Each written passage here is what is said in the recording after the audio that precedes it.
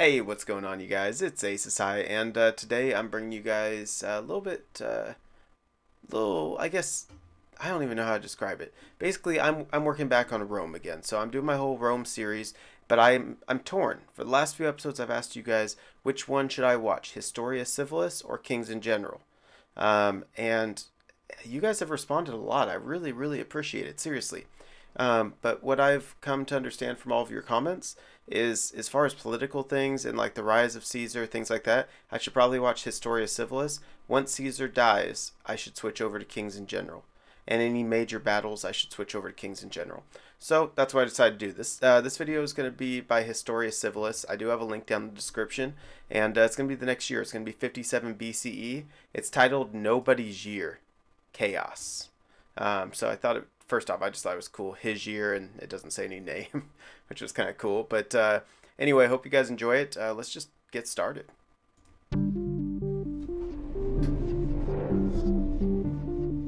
When the consuls for the year 57 BCE assumed office, Rome was in bad shape. Cicero had been banished from the city, Clodius and his supporters were on the streets, and political violence was on the rise. Two new consuls were walking into this mess. The first was Lentulus, a well-respected politician on friendly terms with Caesar and Pompey, as well as Cicero. The second was Metellus Nepos. He was not well-respected. He was a populist who had got into a bit of a tussle with Cato in 62 BCE, which had ended with him being humiliated and fleeing Rome in disgrace. But he was one I wonder how he worked his way back into the Senate then, you know? of Pompey's people, and Pompey's support was enough to secure for him the consulship. Okay, that's Cicero's how. younger brother, Quintus, went to Pompey at the beginning of the year to make a deal on his brother's behalf. He promised that if Pompey could get Cicero's banishment lifted, Cicero would agree not to criticize Pompey, Caesar, or Crassus openly. Remember that these three were in a secret alliance. Pompey agreed, but he had to run it by his allies first. So a messenger was sent to Caesar in Cisalpine Gaul. Initially, Caesar wasn't super supportive. He was still feeling sore towards Cicero for not supporting his agenda during his year as consul. Right. But getting this kind of concession from one of Rome's most influential politicians was too good to pass up. He agreed. Crassus had no special quarrel with Cicero, so he was cool with it too. With that, it was decided.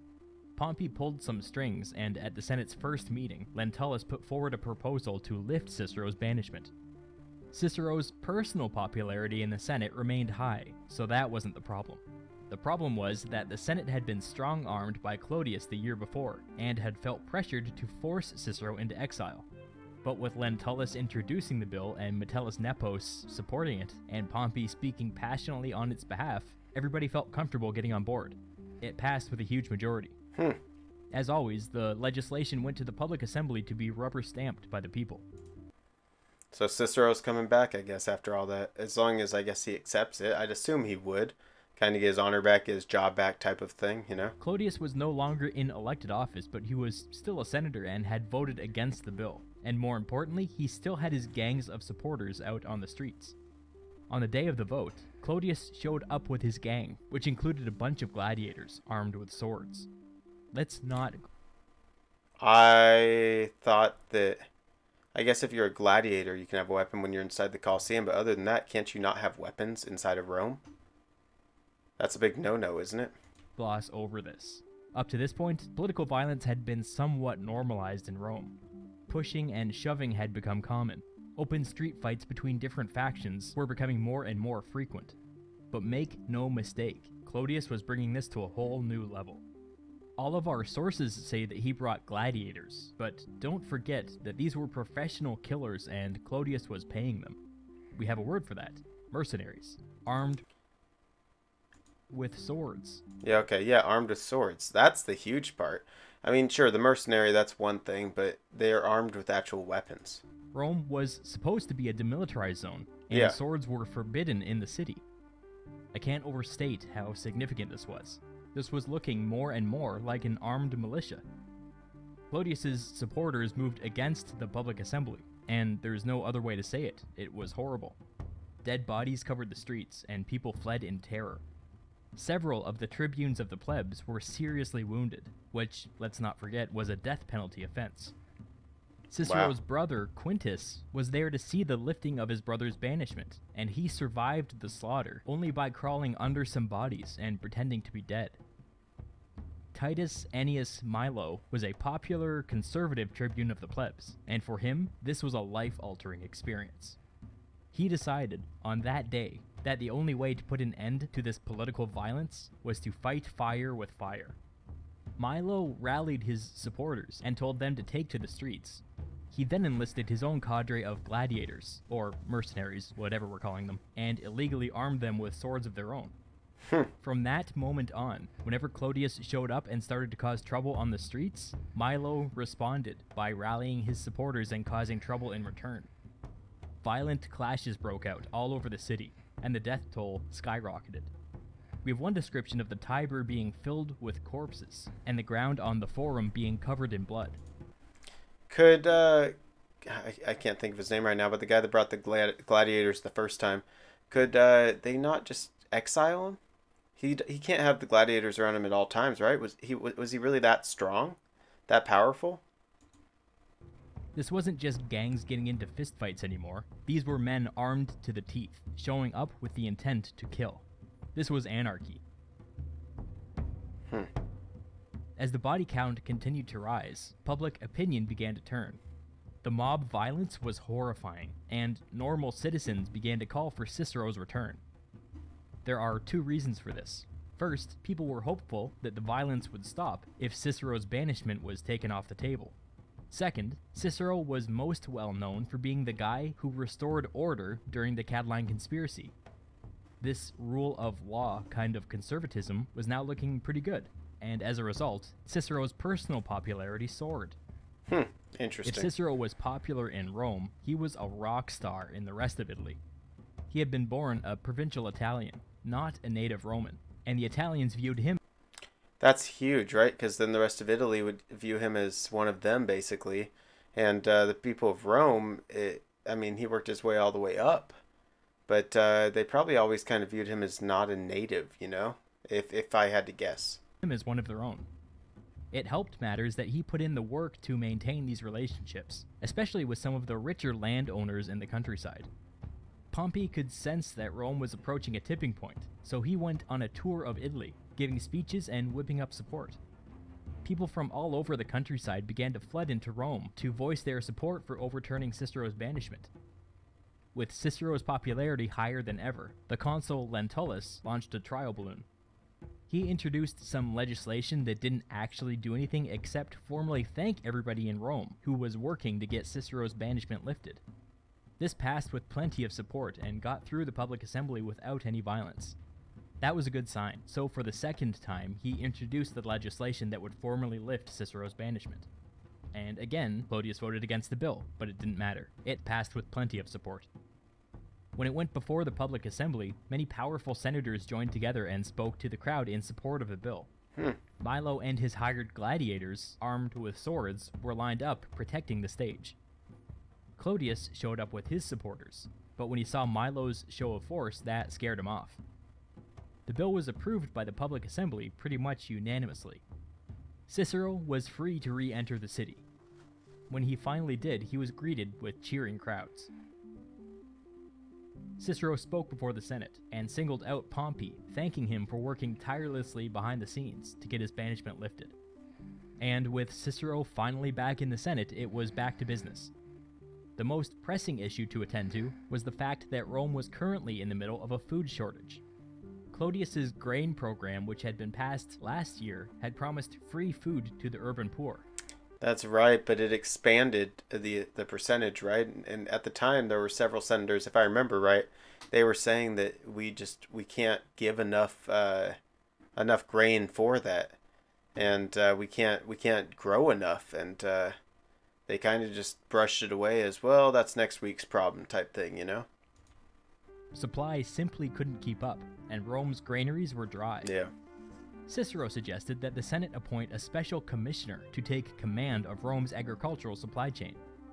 This commissioner would have unilateral authority to go and fix the problem, with the power to override regional governors or generals. Cicero then suggested that Pompey be that man. Lentulus seized on this idea and formally put it before the Senate. With Cicero's support and the support of both consuls, it passed easily. We can kind of piece together the deal that was made here. Cicero's banishment gets lifted with the help of Pompey, and now Pompey gets a powerful assignment with the help of Cicero. Pompey left Rome to go and fix the grain situation, and Pompey being Pompey, he did it in no time at all and made it look easy. Cicero was emboldened by his renewed popularity and had some scores to settle. Shortly after Pompey left Rome, Cicero marched up to the Capitoline Hill with a small group of supporters, took the tablet that listed Clodius's accomplishments during his year as tribune of the plebs, and destroyed it. Wow.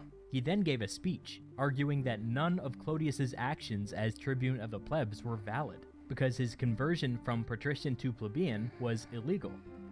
Keep in mind that Pompey and Caesar had been the ones to oversee this conversion. Cicero had a legitimate feud with Clodius, but indirectly dragging Pompey and Caesar into it makes it seem like Cicero was beginning to go back on his promise not to criticize them openly.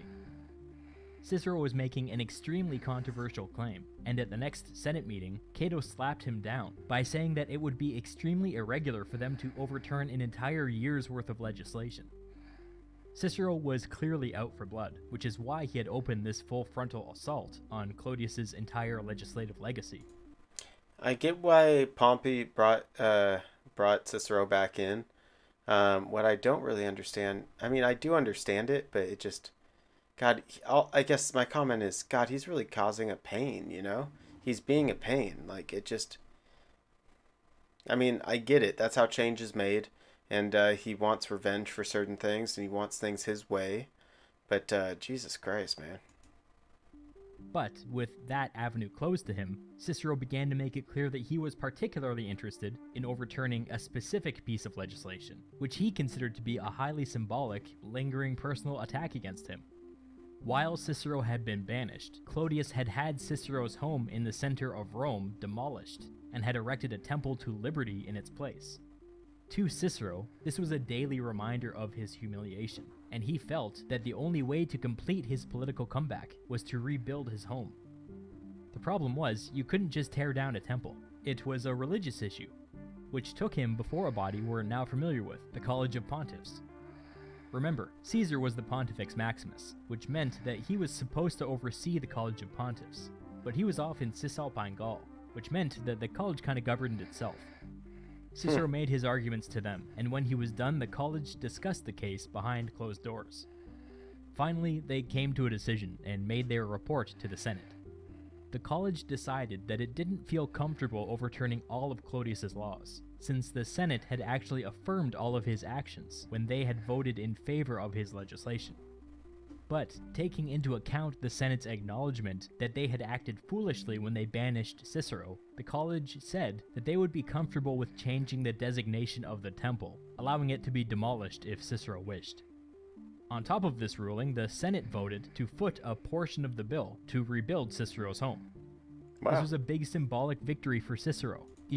That's kind of like a, hey, we're sorry, let's see if we can help make it up to you type thing. That's awesome. Even though he would go on to complain that the Senate was deliberately snubbing him by refusing to pay 100% of the cost. You just can't please some people. I mean, he kind of has a point. He got screwed over because of things that the Senate did, and now he has to pay for part of it. I mean, he kind of has a point, you know. Clodius was pretty upset by the Senate's rebuke, even if it was symbolic. Once the construction crews started work on Cicero's home, Clodius and his gang attacked, chasing them away.